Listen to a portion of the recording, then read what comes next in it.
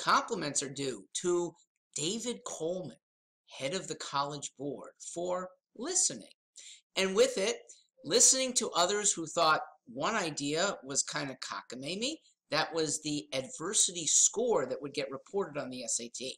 Now, unfortunately, it's being replaced by another idea that's not very good either, a landscape, which shows whoever wants to look, presumably colleges, other social factors around a student's existence.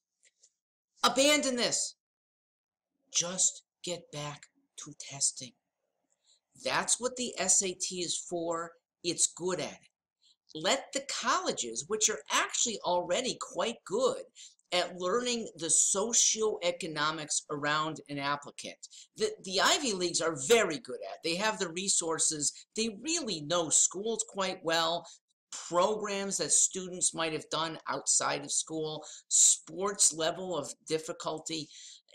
You don't need a score, which can't possibly be as surgically correct as your own admissions offices doing a little bit of research. And if that's what they want to do, or maybe a lot of research, and then they'll be far better than a landscape score. What the SAT's been missing for the last 2 decades is adherence to a standard. That's what's going to let colleges really know the criterion of resourcefulness. It's a criteria that they don't get enough of from a high school transcript. It also would let students elevate themselves largely according to their ambition, because the SAT is a coachable test. It is not an intelligence test that you're born with, and thus it is a merit indication. How hard you work at certain skills that are offered and can be burnished nationwide is a good measure. If the College Board would just get back to that and stop with the social experimentation, it will revive itself. It used to be the #1 test. The ACT has replaced it.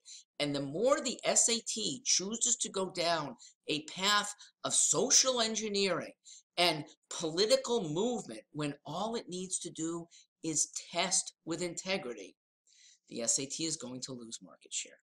I like the idea of a resurgent SAT. I'm totally in David Coleman's corner.